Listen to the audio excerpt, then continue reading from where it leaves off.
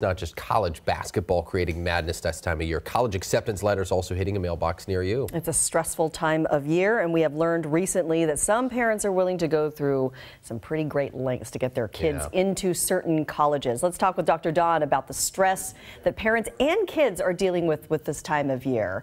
So yeah, it's March Madness too. Yeah, the pressure, Don. The pressure of your, rooting for your NCAA college team is nothing compared to the pressure of waiting for those letters to come in. And some kids are getting them on their emails at school, which is kind of a yucky way to get information.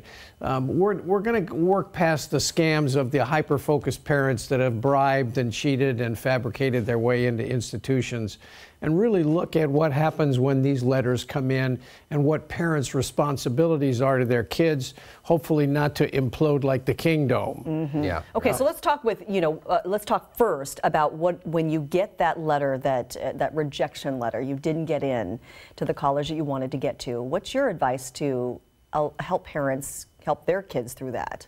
Well, the first thing is Dr. Don's rule of the ABCs, always be calm. Again, you can't match the emotional intensity of your child. And there's three things. One is to employ empathy. Understand that rejection is an attack on their self-esteem, and that the only loss that we don't grieve is loss of weight. So it's a loss, and they have to process it. Give them time to work through that.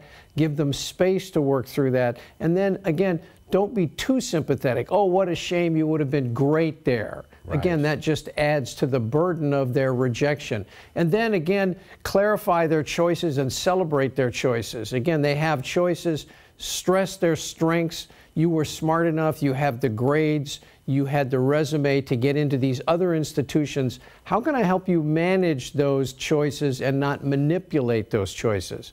Again, saying, well, I think that X university would be great for you. Mm-hmm. Again, let them work through those choices and say, how can I help you with those choices, rather than just saying, oh, let's look at this, or let's look at the number 2 or number 3 schools. Not getting into your dream school is okay. Again, these schools, a lot of these elite schools have acceptance rates of under 10%, so it's more of a lottery. The reason they didn't get in is not because they weren't qualified, it's because there were thousands of kids that looked just like them. Right. Do you boost that up, and do you kind of make that an important point and say, this isn't just about you, this is about the system, right? As much as that will help, yes, but again, they have to deal with the rejection phenomenon, which is serious. Again, it's like not being invited to the prom. It's a very significant pain that they have to go through, but they have to come out the other side. Remember, again, it's not where you go. Where you go is not who you'll be. Mm-hmm. Where you go is important, but again, in the grand scheme of things, after college, it's performance, not a parchment from a university. Yep. So give them the confidence to say that, and nix the naysayers.